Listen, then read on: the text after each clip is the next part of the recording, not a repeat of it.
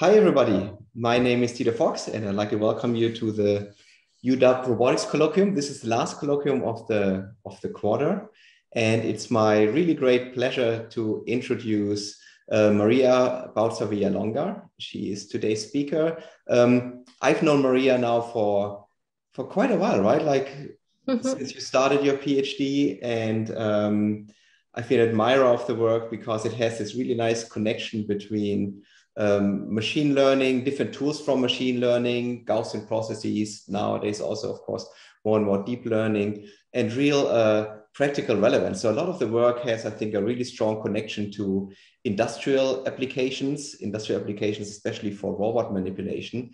So Maria is doing, or currently also finishing up her PhD at MIT, working with Alberto Rodriguez. I think the high level theme is mostly about like what happens when robots make physical contacts with objects in a scene, analyzing that and predicting how objects move and what governs the motion of these objects. And I think in the early phase, it was a lot about, let's say, planar kind of motions, right? Where objects are on a plane and it's mostly about this 2D motion along with rotation. But more recently, Maria moved on also to much more open-ended connections between the robot and these objects using the gel slim sensor in order to get much richer sensor data to investigate kind of the contact points and the physical interaction between the robot and these objects. And that, of course, also allows much more capable models to be learned in order to predict 3D poses and things like that of objects. And I think that's, of course, a really exciting development.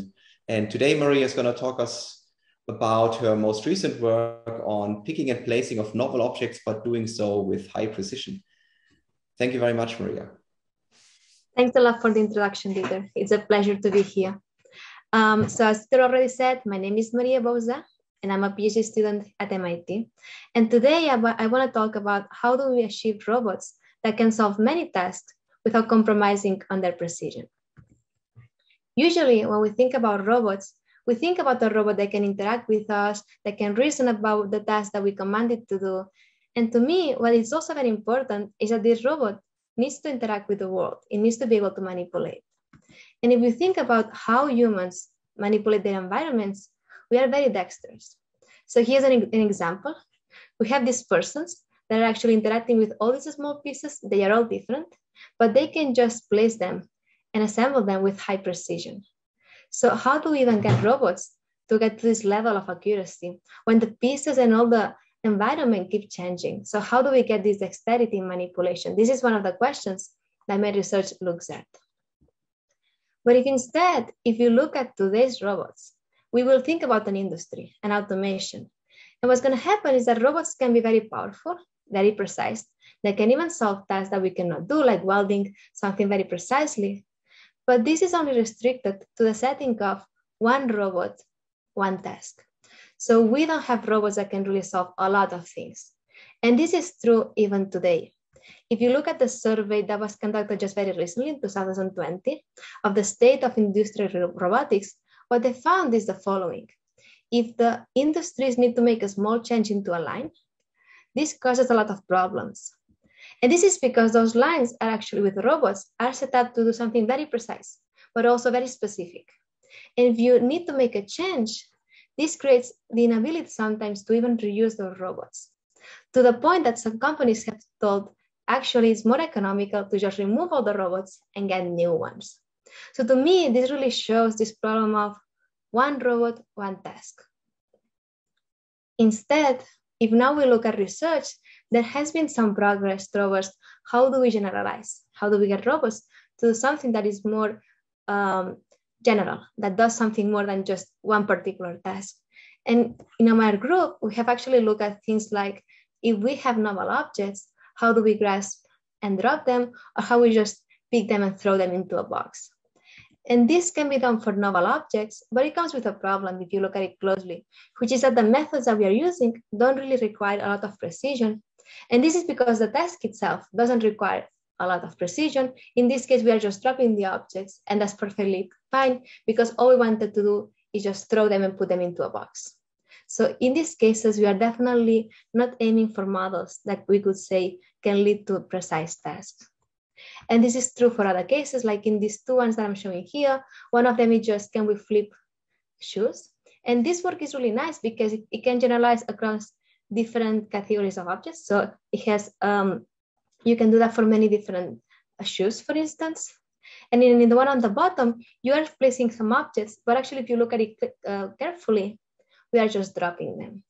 So I would argue that these works also suffer from the fact that we don't have, even on the tasks themselves, don't ask for a lot of precision. And this is something that I really want to address. I want to see, can we do robots that can solve tasks with precision while being general? So the concept that I want to talk about is this idea of precise generalization. How do we get a robot to solve multiple tasks without compromising on reliability, accuracy, precision? And this to me moves us into the paradigm of one robot, many jobs. One example that I like when I think about that is, can we get a robot that is capable to assemble most of the IKEA furniture, instead of just having to do maybe one object for each of the furnitures that we want to assemble from IKEA? So that would be a really nice goal. It's challenging, but again, it would move us much more closer to this idea of precise generalization where a single robot can do all of these tasks. And to me, we want to do that with out of the box. So that means that the robot, maybe you give it some object models, you give it some instructions, maybe something like this, and then it's capable to just go ahead and assemble the new piece of furniture that we are giving to it. But to me, that comes with some requirements. And those requirements are a bit different than what maybe we are usually thinking about in robotics. The first one is that I think we need general perception models and skills. That means that we don't want to relearn for each of the tasks how to do perception, how to localize objects, how to understand how many objects are in the scene. The second one is the skills. Screwing an object, probably you don't need to learn how to screw every different bolt every time. There is some fundamentals that you can probably extract that then you can reuse across different tasks. In this case, it would be across different assemblies. Another one that I think is very important is probabilities. Because we are thinking about being precise.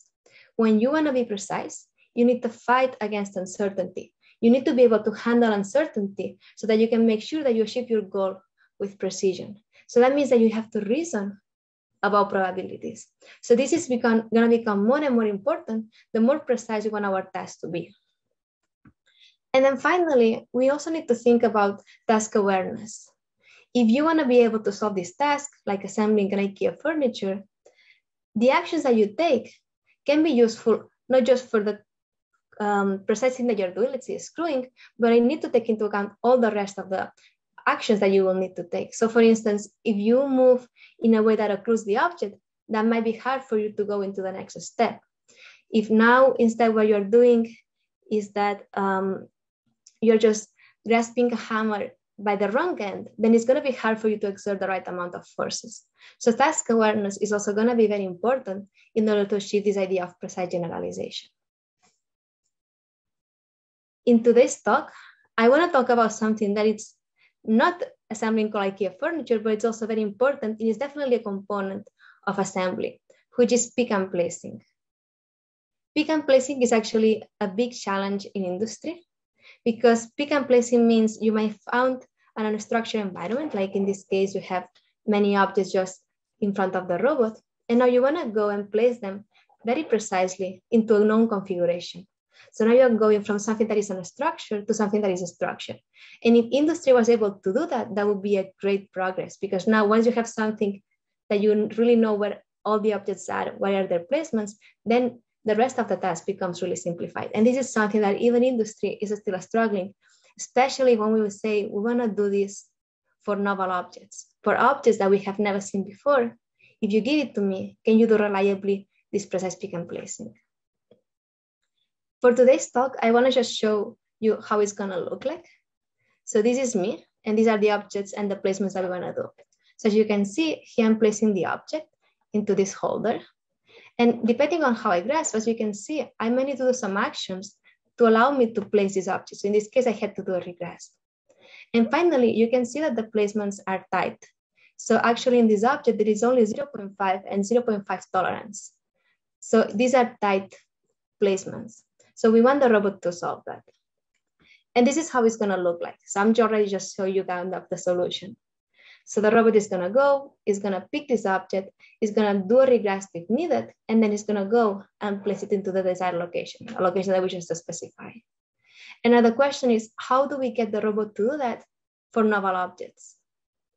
So this is what I'm gonna talk about today. So let's go a bit more in depth into what it means precise pick and placing. So the first thing is gonna be, we need to pick the object. Once we have an object that is picked in our hands, then we will be able to localize it. So that means answering the question of what is the object with respect to the robot hands.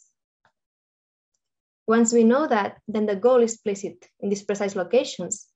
But it's gonna turn out that sometimes, as I was explaining, we won't be able to just go and place it. We might need to do what we call a regrasp. So change the object from one hand to another until it is in a configuration that is suitable for us to then just go and place the object.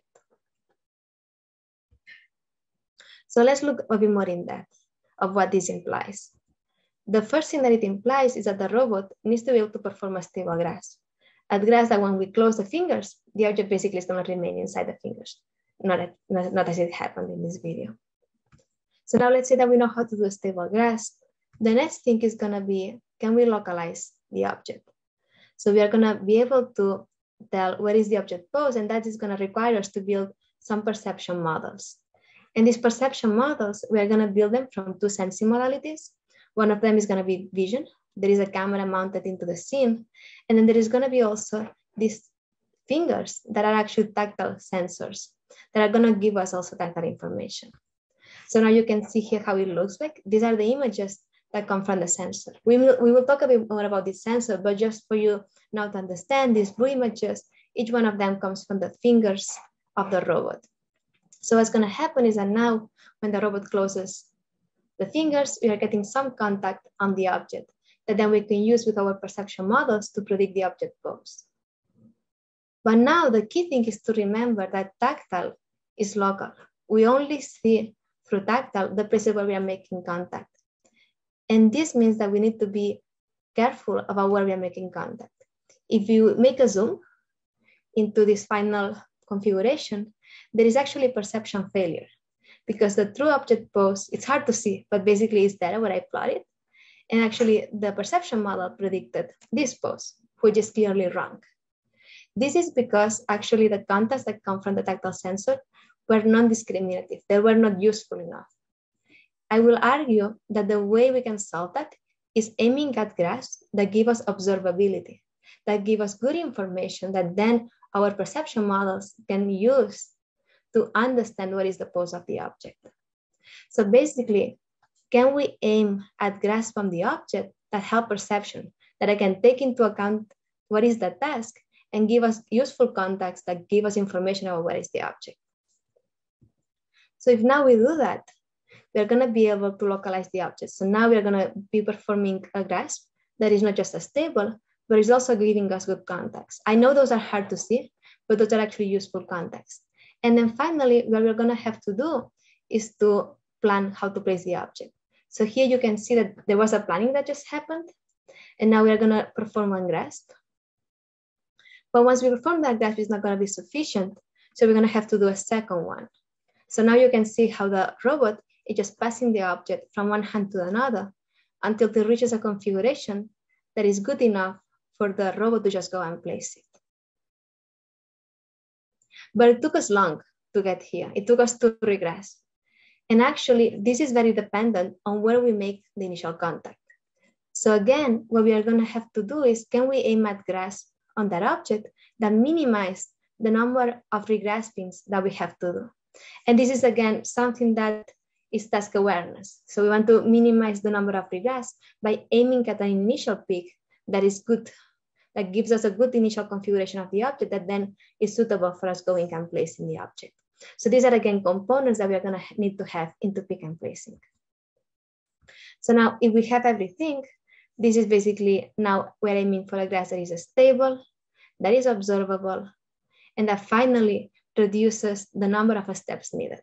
Then if we do that, we're gonna get much better tactile imprints that are discriminative. And finally, we're gonna be able to plan for motions that are simpler. So in this case, with just one regrasp, we're capable to just go and place the object. So hopefully that gives you an overview of how this system of pick and placing needs to operate. And it needs to be able to do all this reasoning for this object, but actually for any new object that you give it. So how do we solve it? Our sensory inputs, as I already mentioned, are gonna be depth and tactile images. Depth will look like this.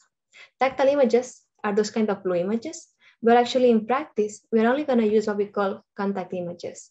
Contact images are just a binary mask that is black if there is contact in this region of the sensor, white otherwise. So it's just something, a minimal representation of what it means, a tactile image. And now the first thing that we are gonna get is this depth image. And from that one, we are gonna do two things.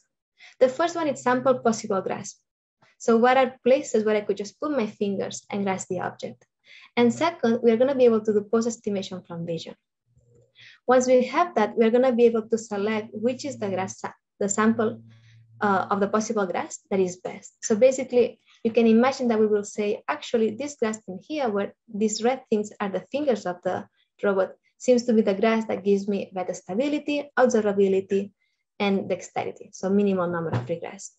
And once we have this information, we're just gonna go there and make contact. Once you make contact, now you get tactile information that you can use to actually update the pose estimation. And now that you know what is the pose of the object with respect to your sensor, so with respect to the robot, you can go ahead and compute what is the motion plan that allows me to go and place the object. So this is how it looks like. And in practice, it looks like this, where again, we're just doing the grasp sampling, identifying which grasps are good, selecting the best one, and also identifying from vision the object pose. Now we can just go perform a grasp. And ideally, this is gonna be this discriminative contact that is gonna allow us to update and get a better estimate of the object pose. And finally, again, we just go ahead and execute the plan.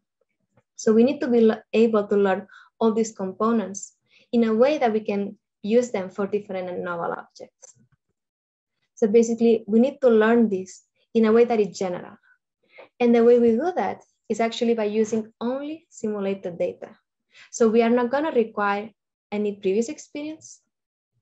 All we are gonna do is use simulation to learn all these components so that by the time that we give the real system the object, it's already capable to perform pick and placing. So now let's go into simulation. In simulation, we are gonna assume that we know the object model. And we're also gonna assume that we know a way to simulate depth images and a way to simulate contact images. So this is gonna be what we think tactile looks like, but just in the sense of where a contact is happening. If we know how to simulate those things, then we can learn each of the components of pick and placing. And for today's talk, I'm only gonna talk about how we do pose estimation. So how do we use vision and tactile to estimate the pose of the object with respect to the robot? But I'm happy to go offline into any of the other components, but I'm just gonna center myself into how do you do pose estimation in a way that is general, so that you learn it in simulation and then it just works for any real object that you want to estimate the pose. So again, we're gonna do tactile localization. First, we're just gonna look into how do you do tactile localization. And this is gonna give us a general model. Given a new object, we're just gonna be able to, in simulation, learn and then deploy it. We're also gonna do it in a way that is probabilistic. So we are not just gonna aim at giving one object pose, but actually distribution of possible object poses, which is gonna allow us to then understand better where are the chances of us succeeding. And this is something that we are gonna be exploiting. And we are gonna be exploiting it in a task-aware manner. Basically, the concept that I was telling before of observability. If I make a contact in here, is that gonna be useful for then tactile localization, give me a good estimate of the pose? So this is how we are gonna leverage through these models, this idea of observability. Can I identify if a contact is good or not? And if it is, can I plan a motion that aims at that contact? So let's go into it. Let's first talk about tactile localization. And the sensor that I'm gonna be using is the one that Dieter mentioned. It's called GelSlim. You have it here down a paper where you can find all the details. But basically, in a nutshell, it looks something like this, where you have these sensors. I'm just going to show you one tactile image.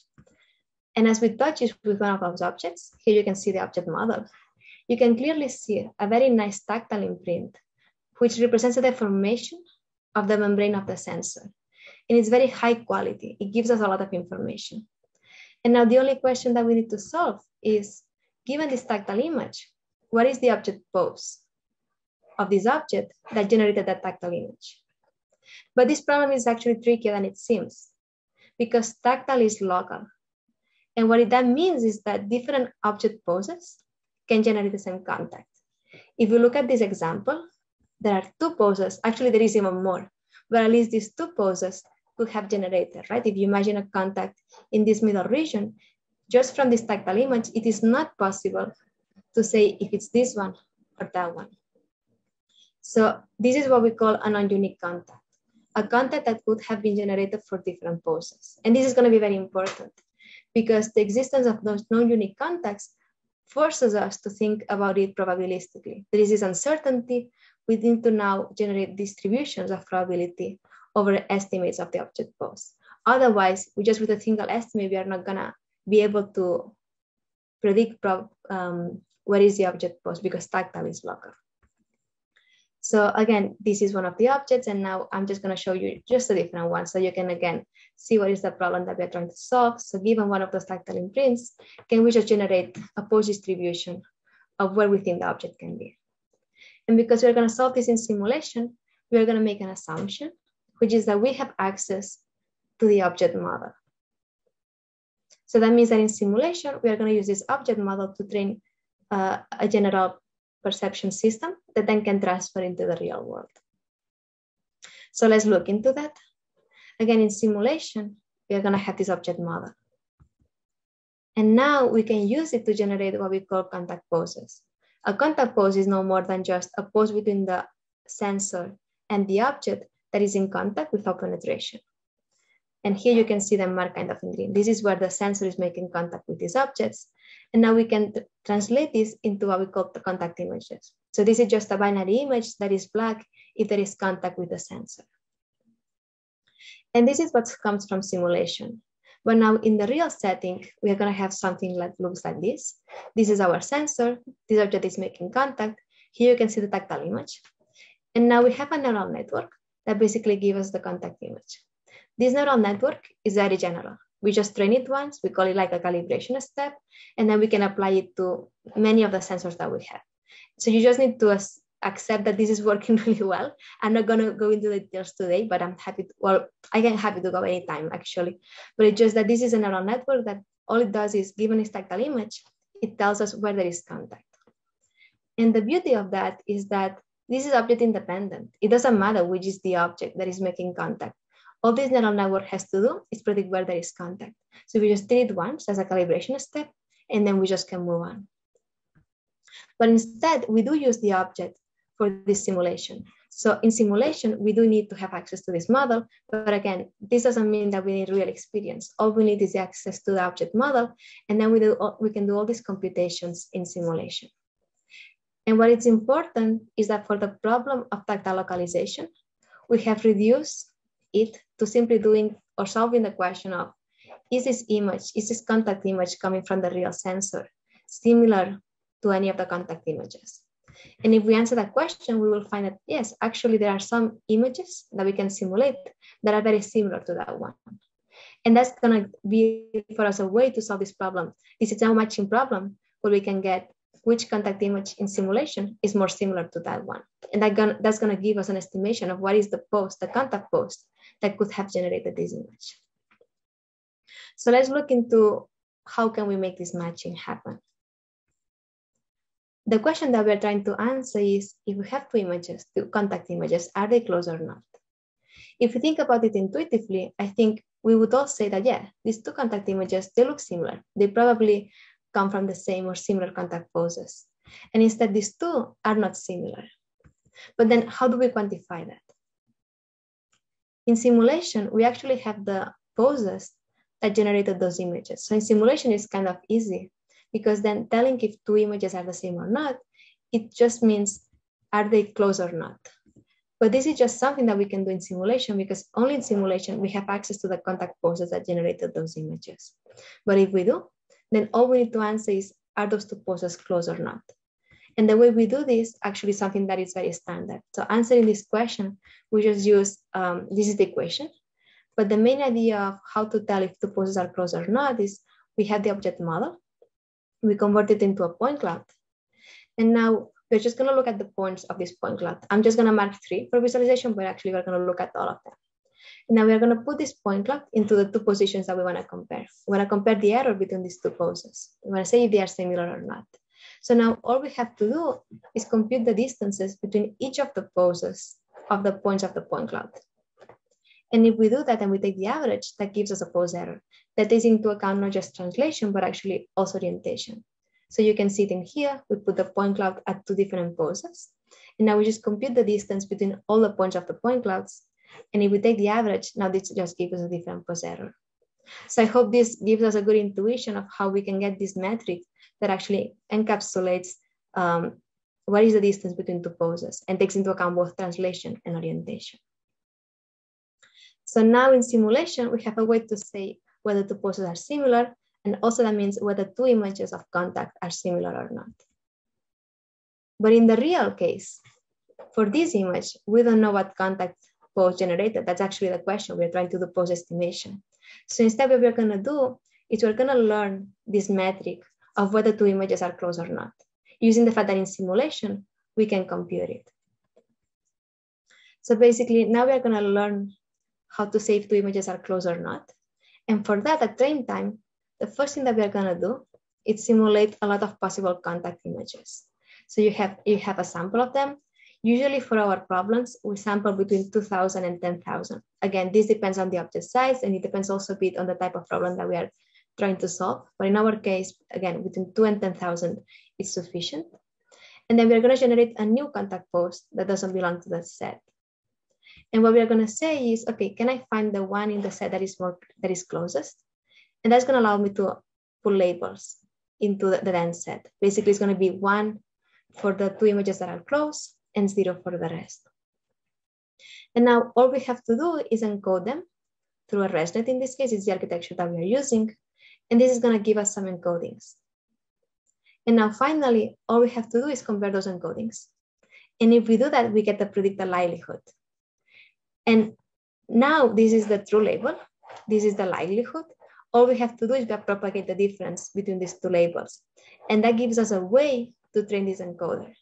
So this is how in simulation, now we are learning to say whether 2D images are close or not. Just by predicting this distribution that the higher the value, the higher the likelihood that this image is the most similar to this one. So now we are at test time. At test time, we have already computed all these encodings. So this we don't have to recompute because these all just come from simulation. All we need to do is get the contact image from the sensor, encode it. So now we just have this encoder. Now we just compare it, and this gives us again a predicted likelihood. So now, for instance, we can look at the maximum value and say, okay, this is our best match. This is the image that is more likely to have generated this one. And because this image comes from a contact pose, I'm actually telling this is the best pose that explains this contact image. So basically in practice, what this means is that now we are getting a pose distribution, where the set of poses that are more likely to explain the contact image that we're getting from the sensor. So I just want to show you some results so that we can see how precise or how well this works. If you look at this object, actually we get really good error. So in this case, we just get an error of 2.4 millimeters. This is the median error. And this is because this object actually has very discriminative context. So this is what we call unique context. For instance, this contact, there is no other place on the object that you will make contact and it will look the same as if you were to contact here.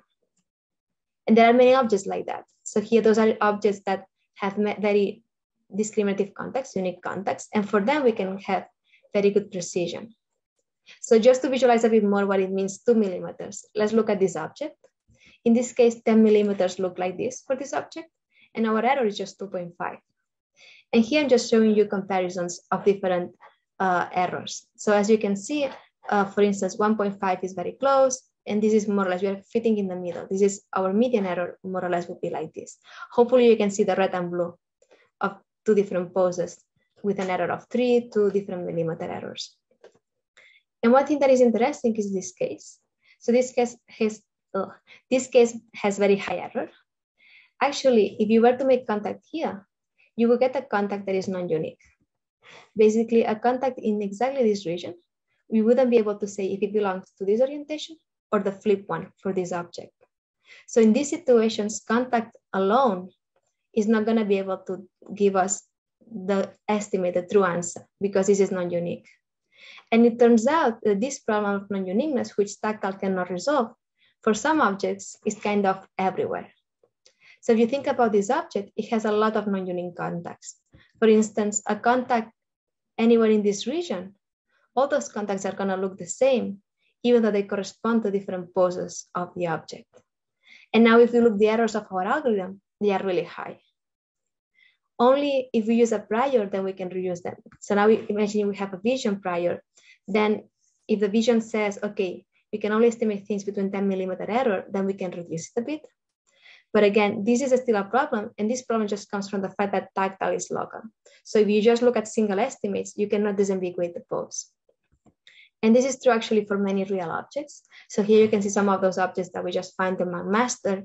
And as you can see, it's hard to see, but basically they have very non-unique contacts, and just doing tactile localization is not sufficient. But if you use vision, especially for some objects, some prior, then you can do really well. But again, this is not a problem of the algorithm itself. This is just the fact that tactile is local. So what I want to argue now is that if I actually look at the distributions that we are getting are meaningful, and they can capture this non-uniqueness. So let's look a bit more into non-uniqueness for tactile. So if you imagine this object and you get these tactile images, then those could correspond from two options. This pose and this pose could both generate this tactile image. Now, if we get these other ones, then there are these poses and many more that can generate this. So our prediction of tactile localization should be able to give us a distribution that takes into account all these possible poses, that makes them all be likely. Here's another example. This is what we call the pencil. If you make a contact here, again, there are many poses, and our algorithm is capable to identify that.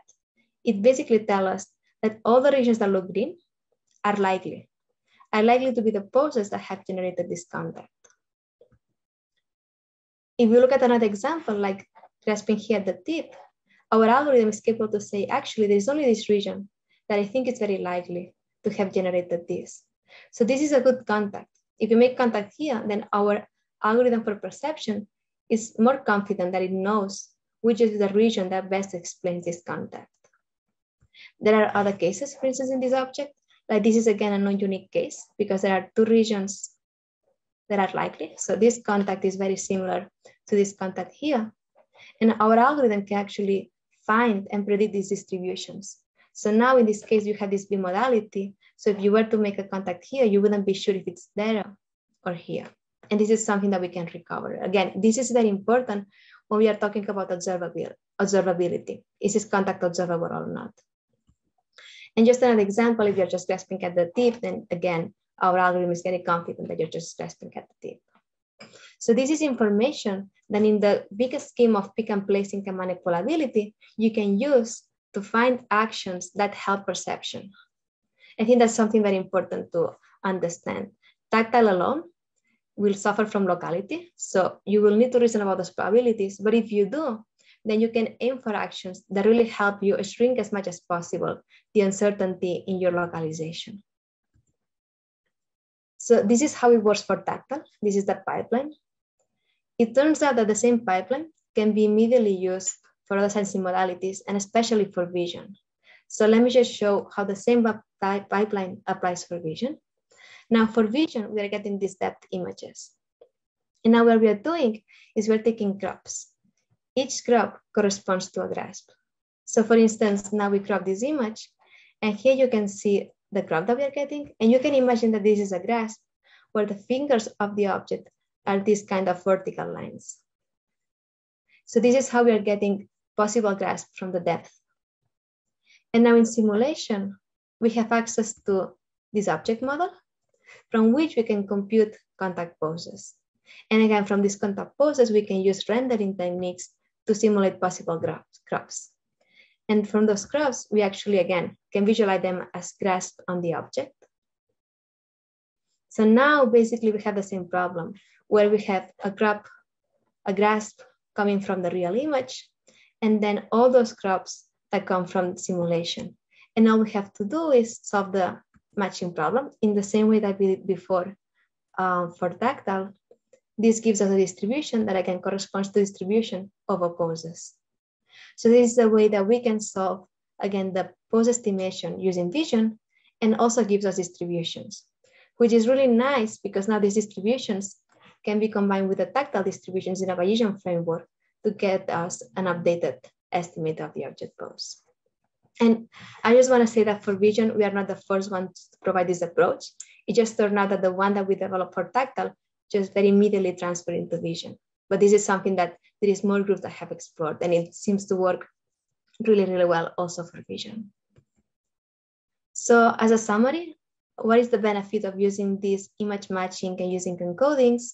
Well, the first one is that it gives us a way to encapsulate whether two images are close or not, but in the pose metric. So the contact poses, if those two are close, then we are going to say that those two images are close. And this is something that now we can learn with encodings.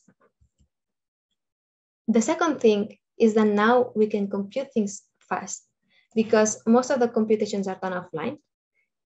When we are at test time, all we have to do is encode the image and then just compare encodings. And this can be done really fast. Again, we have done this in the lab at a frequency of around 50 Hertz, which is really fast. So this allows closed loop event perception, where you just keep estimating the poses of your object and act according to that.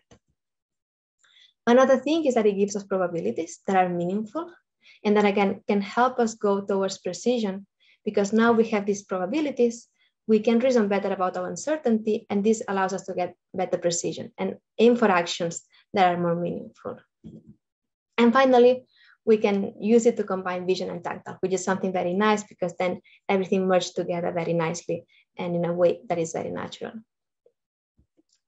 So this is tactile localization, actually visuo-tactile localization.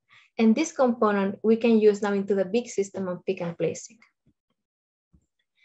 But this is not everything. So I have just shown you how to do pose estimation. Actually, if we now think about the big task of pick and placing, which we were talking at the beginning, it requires more things.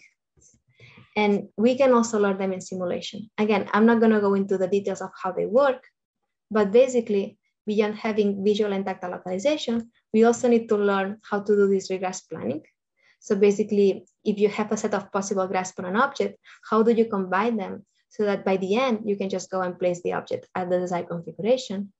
And we also had to develop a way to do task-aware selection, where we now are selecting grasps based on how good they are for stability. So is the grasp going to fall or is it going to work? Observability. Is perception going to be able to localize the object? And finally, dexterity. Are we able to select a grasp that leads us to the minimum number of regrasp actions? So we had to do all those things in order for pick and place to work. And again, we did all of them just in simulation. So then given a new object in the real setting, we can just go and do pick and place operations. So now I'm just showing you how these are the real sensor images, and we can still solve all these tasks, but all these modules at the bottom, they just came from simulation. So now I'm just going to show you some results of how this works in practice. So now I'm going to show you pick and place for different objects. You can see them to the left of the videos. So this is the first one. This is an object that we have already seen at the beginning. And basically now we are targeting grasps that are again observable, stable, and good dexterity. The next one is the pencil, the one that we've been talking about, where I mentioned that actually a good grasp is here at the bottom. So when we select grasp, our algorithm should be able to find those grasps that are going to be useful for perception, and actually can do that. If you look at now, it basically aims at this grasp at the edge so that it could just go, localize it properly, and then place it. Here we see another example. And here is just another, again, one of the bigger objects but it's again able to just say, okay, if I grasp it at the edge, in this case, I get good localization. So it's capable to identify that and then just go and place it. So beyond cylindrical objects, we have also been looking at other ones. So here you can see this object. And basically when, again, we just give it to the system, and even from the first time, we can just go pick and place it with precision. Because again, our placements are pretty tight. And finally, here there are two more objects where we don't even need a regrasp. It turns out that in those cases, the pose where we're grasping the object is good enough for us to just go and place it. So again, there is a variety of strategies that the robot figures out on its own on how to go and place the object. And I think I've shown you some variety of objects, but our algorithm can handle even more variety. So I think the objects that you are seeing here on the screen are objects that we can do. And our goal is to keep trying to see and basically test the boundaries. What are the objects that we cannot handle? But I think all the ones that I'm showing in this screen, we should be able to use in our approach and be able to do precise pick and placing for them. So this is something that this project is still going on. And we definitely want to keep seeing to what extent we can generalize to new objects. And again, I think the ones that I'm showing we can handle. Okay, so a few more things. We can also allow different placing configurations. So just very briefly, here you can see the three objects laid in front of the robot. And then the robot needs to figure out at each time where is the best grasp to exert. And then it can just place them in different locations. So this is something that our system can just handle. And as you can see, it just goes and keeps picking each of them and then just placing it in different configurations. All of those are vertical, but we can also allow horizontal ones. So this is going to be an horizontal one where now the robot just needs to place the object here. And in this case, it can do that without even a regress. So it just goes immediately and just places the object into the desired configuration. Another thing that is important of this system is that I made the assumption very at the beginning, but it's very important that we have access to the object model. And the assumption was that, okay, this object model is a really good representation of the true object that we are using. But actually, we decided to challenge that. And instead, we said, okay, what if we use a reconstructed model to do all the offline computations? In simulation, what if we use a model that looks like this, that is clearly noisier compared to the object that we are going to be using in the real setting? And the way we reconstructed this model is just by using a rotationary platform and a camera looking at it. So a very simple method of reconstructing the object model. But now if we use it, and again, that means that we're going to use this reconstructed model in simulation. So perception, grasping, all those things are going to be using this simulated model that is a bit more noisy. Can we still apply it to the actual object? And it turns out that the answer is yes. So it seems that our system, to some extent, can also handle some noise uncertainty in the models that we are using for training in simulation. So now I want to recap on how I have shown you about precise pick and placing. So the main components that we are using, again, is probabilistic, tactile, and vision estimation. So basically, we are using the information of the sensors to generate pose distributions that can be used to inform the system on where is the object with respect to the robot. Moreover, we have done that using task-aware planning. So when we are going to select a grasp on the object, we're going to do so that the grasp is stable, but also so that it takes into account perception. So we are going to aim for observable grasp. And finally, we are also going to aim for dexterity. So can we make sure that the number of regrasps that are involved until we go into the placement is as minimal as possible?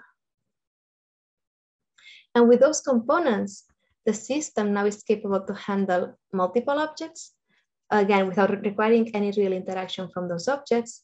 It's capable to do that with placements that are very precise, that are very tight. So we can really get good accuracy and also good performance. I haven't shown quantitative results, but basically for some of those objects, we can get 95% accuracy. So succeeding at the test. So definitely the system is capable to transfer the models from simulation into the real system without compromising on precision. And finally, again, we don't need to use real experience in order to perform those tasks. So I want to end with talking about some lessons that we learned and also some future directions. The first one is reactiveness. And if you look at it, the system is not reactive. It's not meant to be. We have actually designed the system so that in some sense it's open loop. Once we get the tactile information and we make a prediction over the over the object post, we actually then just commit to it and then compute a plan and execute it. And still we are able to get good precision, which is great. But in a more realistic setting, I think we need to accept that sometimes there's going to be disturbances. So adding reactiveness is going to be really important. So this is definitely something that we want to do. And here I'm just going to show the sensor in order to say our sensors are capable to give us estimates at a high frequency. And our perception models are also capable to run at high frequency. So I think there is room for us to add this reactiveness into the system. And I think that's going to boost even more the performance that we are getting. Another thing that we actually is worth discussing about is object-dependent versus object-independent models. The models that we have been training are tailored to the specific object model that we have. But someone could say, can we actually learn object-independent models? Can we do a perception in a way that maybe the model is the same, but now we can handle different objects? And I think to some extent, yes, but there is a question of precision, sorry. Do you compromise of precision if you try to have a model that is too general? And my take on that is that for some cases, we are not going to be able to go beyond object-dependent models. There are some objects that are very specific, so we need models for them. But I also think there are tasks, such as, again, screwing or simply maintaining stability. You're trying to place an object so that it doesn't fall, kind of stacking objects. I think there is something there that can be general and that we can exploit so that we don't have to build object-dependent models for such cases. So I think there's going to be a balance. And this is something that I really look forward to investigate in the future. And then also in this line of building models, there's also the question of you want to be precise, but do you need to really have a perfect model in order for you to be precise? So probably there is a trade-off between how much do I need to reconstruct of the model such that then I can just go and perform the task at hand. So I want to look into this problem of active exploration where we build object models at the same time that we build general perception models and try to use information theory to say, okay, how much do I need to reconstruct? How much uncertainty can I handle in, for instance, the object model while I can still achieve the task that I want? And then finally, again, I want to shift precise generalization. I want to be able to solve multiple tasks without compromising on precision. Pick and placing is a good example of that, but I think assembly is probably a nice next step towards that direction, where now we not only have to reason about where are we putting the objects, but also we need to reason about what forces are involved within these assemblies. So I really look forward to simulating forces and understand if there is any signature of those forces that we can really use to identify when an assembly is successful, when it's not, and to guide us towards the process of solving an assembly task. And I think this is very important even to my kind of the angle, which would be assembling IKEA furniture. So I want to set a path probably through assembly of small objects that give us more insights into how do we achieve this precise task without compromising on generalization, and actually the other way around, where we can just solve many more tasks while still maintaining the precision and accuracy that we need. So with that, I'm going to conclude here, and I'm happy to take any questions. Thank you very much. All right, any questions? I had a question. I love the idea of using neural network embeddings and relating those to sort of pose quality estimates or pose closeness kernel. But I'm struggling with the idea of using ResNet that has these convolutional elements, because if I'm understanding you correctly, you're using activations deep within the network, but before a classification layer as the embedding. And won't those learn to reject translations because they're not needed for object identity classification? So don't you have sort of a vulnerability to translations with that representation? If I understand, well, thank you for the question. If I understand it correctly, you're talking about the fact that when we do classification with ResNet, there is a point where we actually do what it's called an average pooling. And if you do that average pooling, then you start forgetting about translation, and that is completely true. And I should have put ResNet asterisk because we remove the average pooling. Oh, okay. Completely. Yeah. Okay. Like the first time that we trained, it was like, this is good, but not great. And then we look at it, it's just like, oh, come on, there is the average pooling. So we just remove it, and then everything worked really well. Okay. So I completely agree. You have to remove that. But once you do, then it's just like a standard neural network, just a backbone, and then it works well. But this is a very nice insight. It took us one iteration at least to figure that out. So I have a question also related to the embedding learning part. So in order to assess these things like graph stability and also kind of the uniqueness of the imprint you're getting, you first need to kind of do all the learning of the network. And I was just wondering how fast is the training of the network for a single object? And when you showed these uncertainties, and overall it's kind of like a 60 post space, right? Can you say something about how finely you discretize that space or how you sample that? Yes, I'm just gonna go there just to get a better, probably to give more intuition on that. So the first question was about the grid.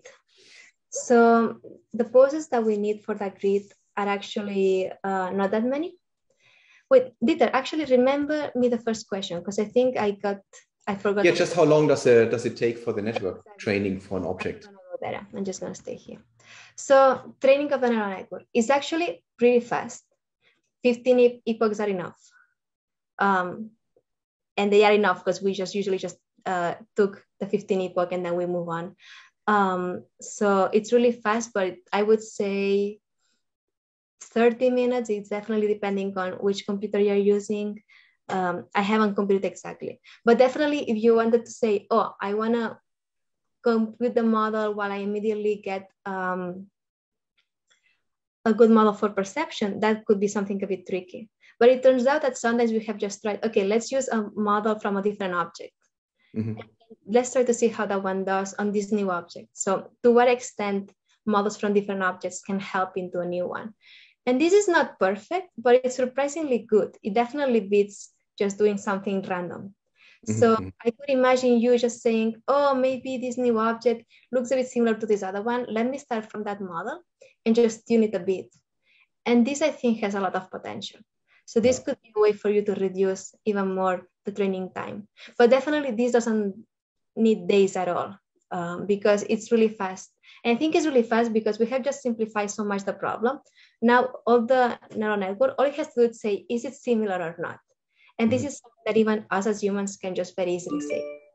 And we actually just compare to simple methods where instead of just trying to do this comparison, we just say, okay, the neural network now needs to do the regression problem. It just needs to predict the full pose.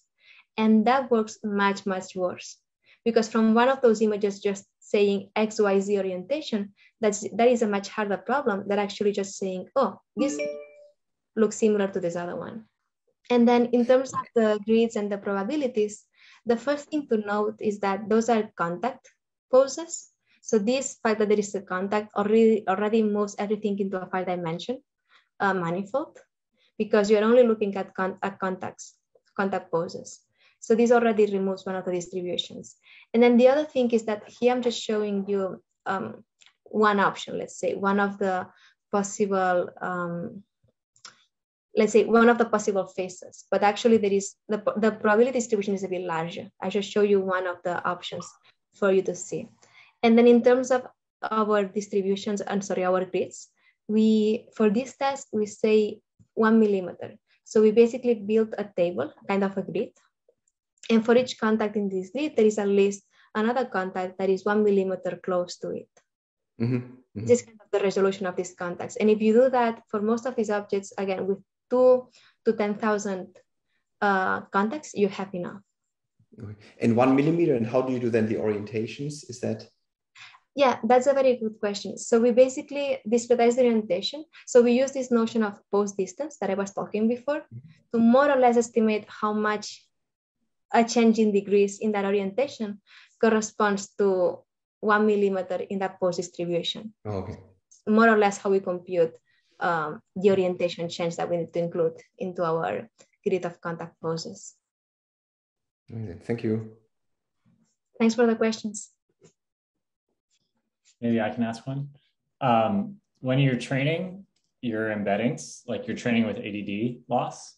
So, but you're asking, you know, if I have this pen, you want these embeddings to actually be the same to capture this like uncertainty because tactile is local. So, but it's not trained that way. So does it just kind of naturally happen? Or do you have to actually explicitly think about all the symmetries and invariances there are on the object? Oh, that's a fantastic question. So the first thing is we use cross entropy. So we are definitely getting meaningful probabilities. So this is handled by the algorithm itself. So the things that we are producing are meaningful distributions. And then the second thing is, what about symmetries?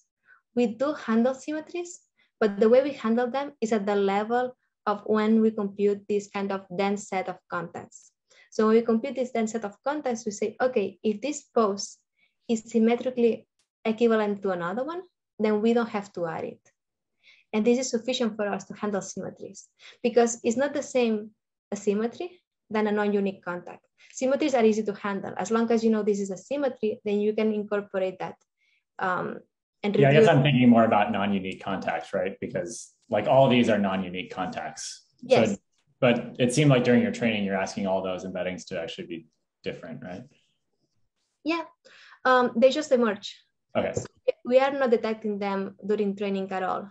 So these distributions, I was really happy the first time that I saw it because this is what it had to look like and it actually looked like that. So the neural network itself, when it's just looking, we give the contact that is closest, but there could be another one that is also looking the same one. It just comes from a non-unique contact, a different pose. Well, the neural network, when it creates the embedding space, it already knows how to handle it. And as a result, we just get these distributions, but there is no, we don't specify. Usually what happens is like within the object has no non-unique contacts. So it's very discriminative. And then we look at the results and we realize, oh, actually these two contacts do look the same. So this has happened to us a lot of times. So it's just a neural network that figures out how to create embedding. And then it just on its own encapsulates this idea of non-uniqueness.